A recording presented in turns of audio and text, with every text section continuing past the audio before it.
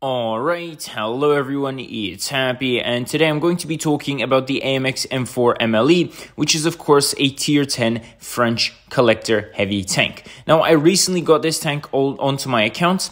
I bought it during the auction, but before that I have never had this tank. I think I maybe played this tank for a few battles on another account, but apart from that, this is the first time I actually own this tank.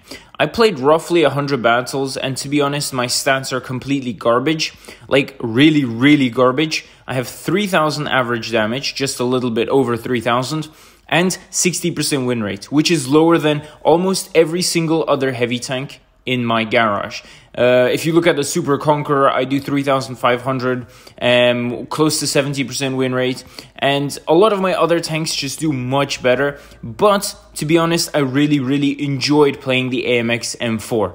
That's the thing I noticed. I enjoyed playing this tank. I YOLO'd a lot, and the teams were crappy, and I made some stupid decisions, but overall, I enjoyed this tank a lot more than most other heavies. And in fact, I'm going to make a bold statement and say that even though my stats on this thing are garbage, I think this is at least my favorite tank, my favorite heavy tank as of now. That's because the gun on this thing is very nice to play with. Firstly, the alpha is 480, but with tungsten shells, you will get over 500 guaranteed. 500 damage guaranteed on a heavy tank is perfect. The aim time and gun handling is not the best. The gun depression is not the best, but I really like playing this tank close range. And so the alpha of 500 is really good. With 6 shots, you can already do roughly 3,000 damage, which is perfect.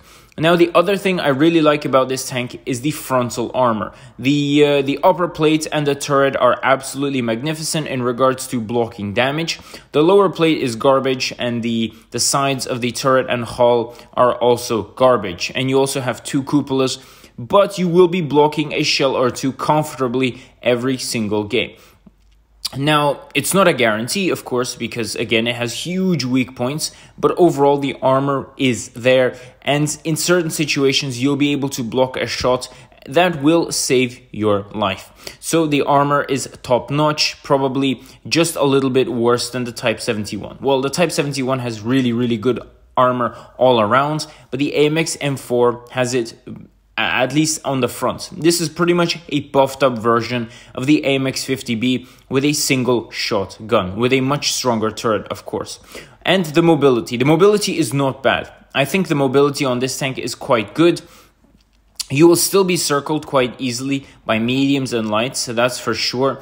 But to get from point A to point B, the mobility is actually pretty decent. And with a combination of all 3 things it has, so the high alpha, the good armor, and decent mobility, it's a good enough tank to have fun in.